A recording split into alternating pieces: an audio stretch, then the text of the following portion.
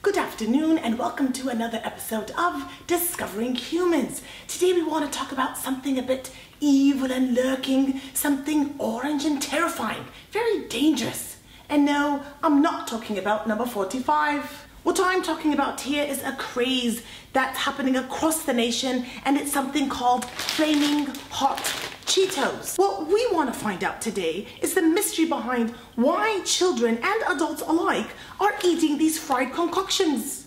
We want to take a little bit of a closer look into these crunchy corn concoctions, and they're rather disturbing looking. They're twisted up, they're lumpy looking, and they're obviously very artificially colored. Now, why would somebody want to eat this rather than eating this? First, we're going to start off by taking a closer look at how these are actually made. All right, we're in the studio here and we're all suited up so that we could figure out how this Cheeto was actually made. We're going to deconstruct it and figure it all out. Let's see what happens when we apply some pressure and deconstruct this beast here. We see that there's some yellow on the inside, it's red, and it left quite a mark. And here we've got the paper bag and the kitchen hammer. We're going to smash it now, and we're going to see, oh yes indeed, how the oil is left here on the bag. We've got the same crunchies, crumblies. Now, just after only a few minutes, look here how much oil is all over the bag. Every single little speck reveals a big oil blot, and of course that is refined, unhealthy oil here.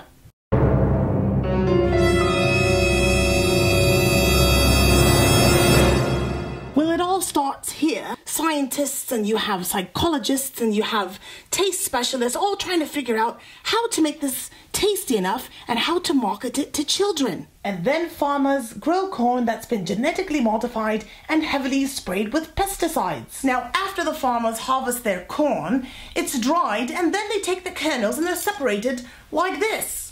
Now that corn is all ground up, and I've got a little mortar and pestle here just to kind of demonstrate. Now, once the corn is ground up, it becomes a powder, and then it's ready to use. Now, water is added to that mix along with other ingredients. Once water is added to the dehydrated corn powder, we've got like a Play-Doh-like consistency here.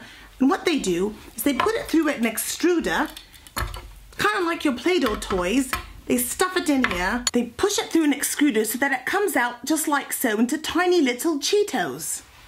The Cheeto is then boiled in some oil and flavored with some food coloring, and there you have it, folks. Out comes the Cheeto. It's made. And then it all ends up here in the supermarket when little kids are begging and screaming to their mommies, "Mommy, mommy, please, I want to buy the flaming red hot Cheetos," and into the basket it goes. Now, I want you all to notice something, that my hands are stained red from the Cheetos. What do you think is going on in your insides when you eat these chips? So knowing what we do about these flaming red hot Cheetos, why would people want to eat them? This little tea kettle is going to help us explain just how. When you eat a flaming red hot Cheeto, your mouth feels like it's on fire. So what happens is a message is sent to your brain, and what it does is it releases endorphins, which puts out the flame. It produces relief. And then after that, your brain releases dopamine, which makes you feel good.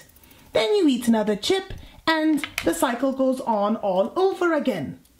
Pain and then relief, pain and then relief. It's the cycle that makes people want to eat more and more. It's a wheel that just goes around and around and around. Now, these traffic signs here are kind of like leptin. Leptin is the hormone that sends a signal to your brain letting you know when you're full. However, highly processed foods such as Flaming Hot Cheetos turns off those signals, so your brain never gets the message. Stop eating! We're going to pretend this little car here is a Cheeto, and let's see what it does to those hormones that we call leptin. The switch goes off and you just keep on eating and eating. The result is people eat a whole bag or sometimes bags at a time. There's even a famous rapper that was sent to the hospital because he ate too many flaming red hot Cheetos. And that wraps up this episode of Discovering Humans. Join us next time.